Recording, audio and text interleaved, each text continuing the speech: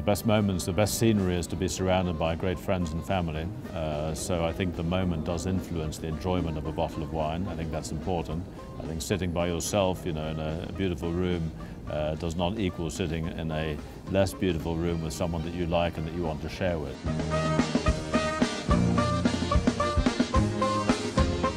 My name is Robert of Luxemburgo. I represent the fourth generation of the Dillon family, running a family company called Domaine Clarence Dillon.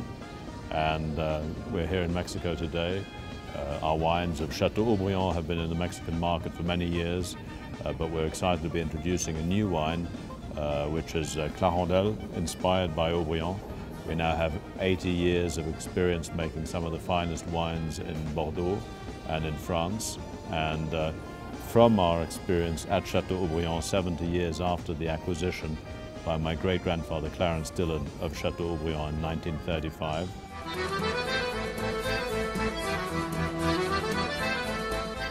The concept ultimately came from my experience as a young man living in London many years ago, when I was looking for a wine to take to friends for dinner, to drink that night with my family.